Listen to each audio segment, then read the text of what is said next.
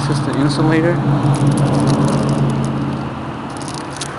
I'm gonna stick it along here, and it's safe to remove also, it doesn't leave any residue.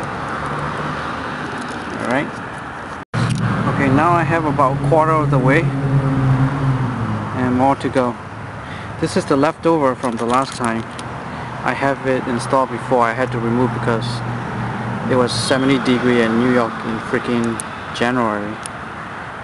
I'm showing this again so everybody can install it. Okay, now I have everything sticked. You want to see how and where it stick to? It's right here, or on the plastic. And then just plug this in underneath. I'm not going to peel off the second one because I might need to stick it again. With the hood closed, it looks like this.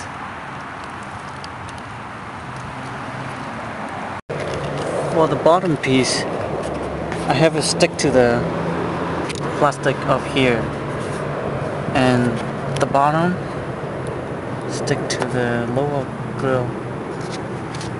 Oh, you know, whatever works.